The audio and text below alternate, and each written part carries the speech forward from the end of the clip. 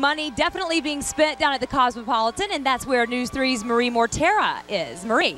Oh, and welcome to my party, guys. Come on in. We're up here on the 32nd floor of, as you said, the Cosmopolitan. If you recall last year's New Year's Eve party, I had quite the bash too at the Panorama. Let's just say we decided to change things up a little bit this year and take you to one of Las Vegas's newest hotspots. Again, the Cosmopolitan. And hi guys, I like how the boys are manning the drinks. Lots of bubbly over there, right? Take a look at this suite, a wraparound suite, just one bedroom, but hey, hi Brittany, look at this. So party just getting underway. Everybody's just kind of lounging at this point. Again, the view here amazing, but you know what? You really got to check out outside. Come on out. Woohoo! And take a look at this, ladies and gentlemen. The fountains of the Bellagio are going off. The crowds down on the Strip. Yeah, the party has definitely started. Now here at the Cosmopolitan, you know that we're going to talk more than just the view, right? I'm going to take you on a tour of this resort through the evening. First off, the art here. The art is very unique at this resort, and I introduce you to Jerry Misko, one of Las Vegas's own resident artists, and really he takes a nice touch to the art scene here in Las Vegas. And of course we have to talk about the taste of the Cosmopolitan. DOCG celebrity chef Scott Conan also takes me on a tour of his vision of Las Vegas dining. And last but not least, we can't talk about the Cosmopolitan without the Cosmopolitan cocktail. Great way to toast the new year. And speaking of toast, guys, let's head back inside because I think I see a nice bottle of bubbly chilling here on the table. Are we gonna get this open? Yeah? Yeah, oh, we'll get it open. All right, well, that's how you get the party started here. Come on over. Lady can't do this alone, right?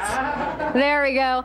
And that is going to be the story here at the Cosmopolitan tonight. I hope you guys have a great time joining me here at my party. In the meantime, back to you, Jim and Jessica there at Caesars. All right, Marie, you look fantastic, and what a gig she's got tonight. I know, I'm jealous. Now we're looking ahead to our future. Marie Mortera is going to introduce us to the Cosmopolitan's new headliner. I'm Jerry Misko, and I'm the artist in residence here at the Cosmopolitan and the P3 studio. I'm a painter. I focus on images of Las Vegas. Born and raised in Las Vegas, and I've just always had a fascination and love for the architecture and the signs and the imagery that makes up what Las Vegas is. The paints that feel like they hum a little bit, like neon hums makes that great sound, so I want them to feel like they're buzzing in the back of your brain a little bit. There's also been a little resurgence of the classic neon sign, and the old sign shops are having some luck with people building new things and wanting that old school feel, and that lost art, not really lost art, but a very fading art of bending neon. It's part of the tradition of Las Vegas since the get-go, and it's nice to see people appreciating that again. And a lot of times people, it's right here in this public space. It's a big aquarium, so people come in, they say hi, they want to talk about the art, they want to engage with the artist or the art itself and just hang out and talk to them. So don't get as much work done in an 8-hour period as I would, but I meet a lot of people, and and that's part of this residency, is not just me here making art, cranking things out, being in a studio. It's me being here, engaging with the people coming through, whether they be locals or tourists or whoever. But it's another part of the experience of coming here is the artist in residency program. Okay, all right, I'm gonna walk away. All right, and here is the finished piece. Just took a snapshot of it, I should say, at the P3 Studios. It is for sale, although I didn't get a chance to look at the price tag. Okay, come back out here live now, 2-hour view. Again, 32 stories up here at the Cosmopolitan. Wrap around suite, and why do they call it that? Well, Bose, my friend, my photojournalist tonight, go out there and give the guys at home, and gals too, a look at this gorgeous view. You can see all the way down to McCarran. It is fantastic. And you know what else I can check out from up here? How about the crowd? Can you hear that noise?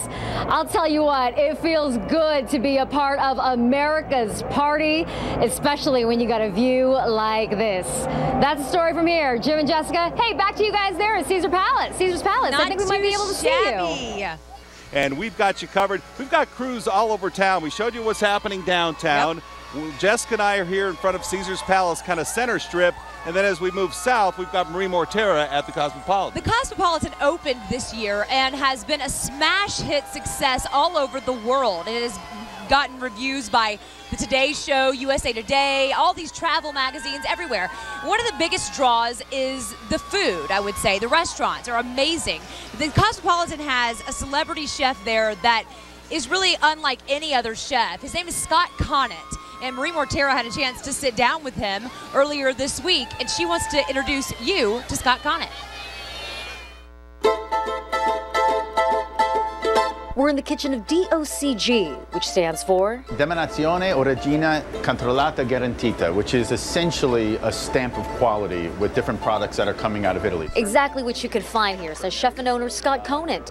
He shares with us dishes that show that. Of course, a pasta, a cavatelli in this case, and a few New York strip steaks, which he cooks in a specific way. We season heavily with salt. I really like a lot of salt on my red meat. And is that olive oil on there too? That's olive oil. And we just let it marinate like this. So New York strip, nice and thick. Nice amount of salt all the way around. And then we'll just very simply put it on the grill to get some good flavor developed. Just like that? Just like that. And then we'll finish it in the oven. That's 350 degrees in the oven.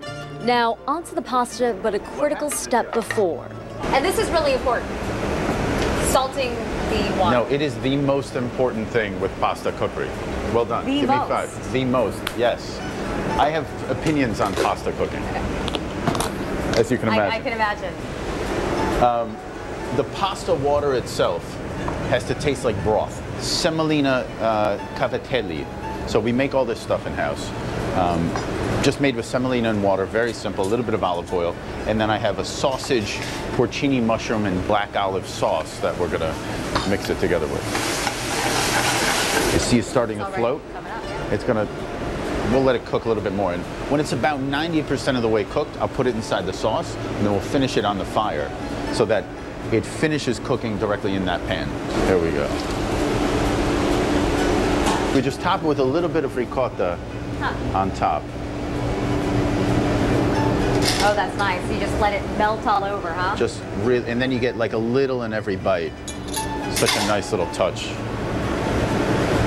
Extra virgin olive oil again. A little sprinkle of cheese. Good to go.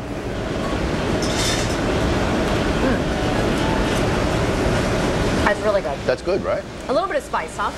You put that red pepper in there? A little bit of spice. Is it too spicy? No, it's good. I like it. It's a nice backdrop of flavor, I think. Nuance. We're nuancing flavors here at DOCG. That's what we're doing.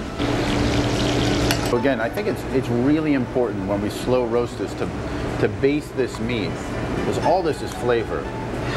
Just smell that. I mean, it smells good, right? It's really good. It's good, right? Mm-hmm. Glass.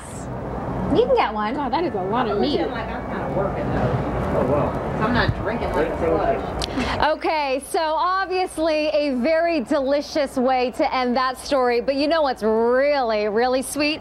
That view. Bose, you mind taking the folks outside and showing them what we are looking at here? Again, 32nd floor of the Cosmopolitan. Beautiful view out there. America's Party definitely rocking tonight, and you can hear the crowd. You can really feel that excitement, and you know what? We are still minutes away from midnight. I know, a little bit less than an hour to go, and everybody is getting ramped up, and that includes us here. So thank you guys so much for joining us here at our party. For now, we'll be checking in with you a little bit. We're talking drinks, more drinks the next time, so you'll have to be here for that. All right, so we've seen the food at the Cosmopolitan.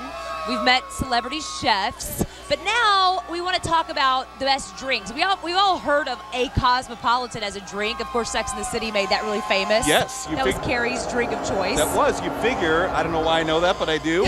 I'm going to take your word for it. You figure the Cosmo would make a good Cosmo, and Marie Mortera is hanging out in just a suite with a killer view, and she's been bringing us some food ideas, and now we're focusing on the cocktails, Marie. And And of course, as you said, the Cosmopolitan would not be the Cosmopolitan without its unique Cosmopolitan cocktail. A little bit more on the recipe and how one of the mixologists here mixes it up, but I want to give you guys a sneak peek, or a peek I should say, at the Stevie Wonder concert going on as we speak. You can actually check it out at the marquee. And Bose, I don't know if you can shoot right here through the glass of the balcony, but yes, ladies and gentlemen, this is the concert going on right now here at the Cosmopolitan. Pretty cool, huh? And the crowd down there must be loving it, because what a way to celebrate New Year's with, of course, 300,000 of your friends and a great concert at the same time. And of course, it wouldn't be a party without the primo cocktail. And here at the Cosmopolitan, of course, that would be the Cosmopolitan. So check this out. I'm here with Kristen Schaefer, the Cosmopolitan mixologist, and of course when you come to the Cosmopolitan, I think of the Cosmopolitan cocktail. So what goes in the drink, and is that a simple enough question or a little more complicated than that? Well, here at the Cosmopolitan, you know, our tagline is just the right amount of wrong. So our Cosmopolitan is very different from anything that you would find in other bars. Typically you'll find it and it's a little bit more brighter red. Ours is actually a very pale tinged pink, so it's a little sexy, it's a little classy, you know, and you just feel very elegant walking around with this cocktail. The first thing that we always use is fresh lemon juice. Every cocktail in the Cosmopolitan is made with fresh lemon, fresh lime. We don't use any bottled product here. Okay, so we're going to start with a ½ ounce of fresh lemon juice. Okay, so ½ ounce of fresh lemon juice. So the secret to our Cosmopolitan is actually, instead of using red cranberry juice, we use white cranberry juice. Ooh. White cranberry juice brings a little bit less acid to the cocktail and makes it a little bit more balanced. And it's kind of easier on your stomach. So we're going to do 1.5 ounces of that. So white cranberry. And then to get that little tinge of pink that you know everybody in the world knows a Cosmopolitan to be, we have a homemade cranberry syrup. It's equal parts of sugar to water, and then you just get the cranberries in the bag like you get at the grocery store. You just let it boil for 10 minutes and then you pull it out and you're left with this. Oh. So we only use a little bit, just 1/4 ounce. Okay, just to give a little tinge of pink. The most important part, obviously, the booze, right? Because, you know, it's not a Cosmopolitan without booze. So we're using Salerno blood orange liqueur, 3/4 ounce of that. There we go. And then what's also unique about our Cosmopolitan is typically bars will use a citrus flavored vodka or just a regular straight vodka, but we actually chose to use a mandarin blossom vodka. Ooh. So 1.5 ounces of that. My favorite part, the shake, which is the most important part. You gotta get a good shake in. Okay.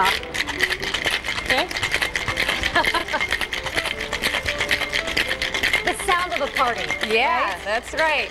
Listen to the ice. All right, so we have our cocktail nicely shaken up. Just gonna pop a glass up here. We're gonna strain that beautiful Cosmopolitan into our glass. And then for the last and final touch, we just top it with some cranberries and float them right on the top. The Cosmopolitan's Cosmopolitan. Oh, I'm sorry, did you want some?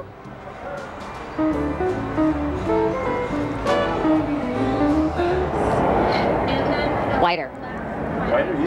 And guess who is back? Kristen Schaefer. And we got one more drink for us before we wrap up the show. Absolutely. We're going to do a classic champagne cocktail just to bring in the New Year's Eve just right. Elegant, chic, just like the Cosmopolitan. And with that, let's go ahead and show the people at home this beautiful view. Again, we're here on the 32nd floor, and baby, is that a view or what? More of America's Party right after this. But we want to go now to Marie Mortera. She's over the Cosmopolitan for us. Marie, you're going to have one last toast. Are we having like a pre-countdown toast here? Of course, a pre-countdown toast. We actually had, you could say, a little fireworks of our own when we popped the cork off the bottle of Moet. Yes, we did. We're back here with Kristen Schaefer. You met her a couple of moments ago. She's general manager of the Bond Bar and mixologist there. And tonight, final toast, the classic champagne cocktail. Real easy, you say. Keeping it simple, keeping it classic, just like we do here at the Cosmopolitan, but always fresh and always easy, right? All right, take us away. So very simply, you're just going to take a sugar cube and you're going to soak it it in some bitters, and then you're just going to top it with your champagne, and it just adds this extra layer of oomph and tastiness, and it's just great to toast to. So let me go ahead and pour this for you, because I'd love you to try this. And this is a classic champagne cocktail.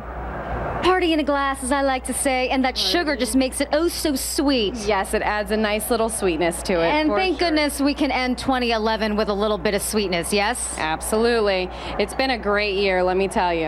All right, and so we add the bitters at the very end after you add top off the... Oh, I actually already soaked the sugar cube. Yeah, it's already in there. I was so excited, didn't even notice. And so, Kristen, cheers to you. This has been a wonderful time here at the Cosmopolitan, and the party ain't over yet. No, it's not. No, no, no. Happy New Year. Happy New Year. Cheers to you. And yum-y. Okay.